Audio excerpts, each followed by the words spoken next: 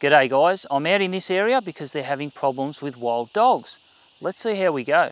I'm not going to muck around too much on this one. We'll jump back 2 weeks. I was on this exact same property. I've got a trail camera here and I'd been getting a few pings from a particular animal very late at night. So I dropped past on the way back from another job and this is what I found. I'm just trying to move through these cattle at the moment. I did see what I think is a dog further up this slope. But I don't want to spook these guys. There's our dog. 178.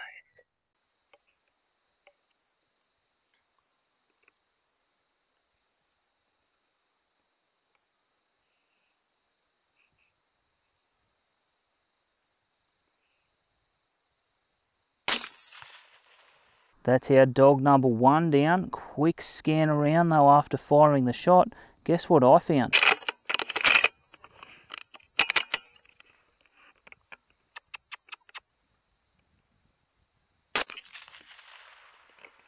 I've spotted 1 dog on the other side of the cattle. Little did I know that there was 2. So I dropped the first dog, 87 grain VMAX, into the boiler room. Down it went. I've had a quick scan around with the binos. Well worth doing after a shot. And this animal was trying to make a little bit of an escape up over the ridge. Those 2 dogs, they were shot with my 6BR. That's my light rifle that I generally do my walking around with. Tonight though, I don't have so far to wander in, and I brought the heavy rifle. This one hasn't been out at night yet. I've just got a new Pulsar Krypton 2 thermal clip-on on the front. Haven't run one of those, brand new thing. I'm very keen to see how the Smurf gun, as we've named this one, it's a JCPD Arms Elite Series 2. It's a 24-inch carbon 6 barrel on the front, chambered in 6.5 PRC. If a dog does come in tonight, well, let's just see how this cartridge performs on one. It's nearly dark, although not ideal. I did want to be behind those trees in the background there, but the wind's no good, so I've had to set up out here in the open. I'm about 150 metres off that back tree line up there, sitting high on the tripod, nice and comfortable. Let's just see what happens.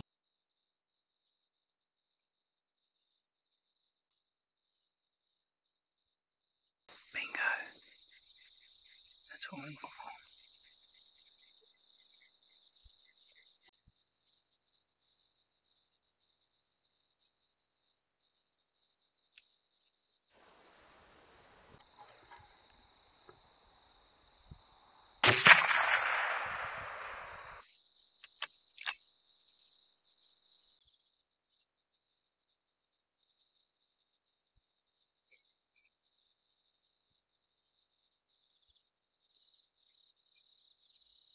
I love it when a plan works, and that one certainly did. I sat on that hillside for about an hour and this young female wild dog wandered in. So it does upset people a little bit when I do these control jobs. You just need to understand that these animals are out here doing livestock damage to the property owners. So it's completely within the regulations what we are doing. I know it upsets the dingo lovers, and so be it, but these animals do not mix with livestock. That's government opinion as well, by the way, not just mine. I won't show you the damage on this animal. I'm firing Hornady 147 grain ELDM projectiles. They're a reload at a tad over 3,000 feet per second out of the 6.5 PRC. As you could imagine, very ethical, very big hole, quite the mess, but job done.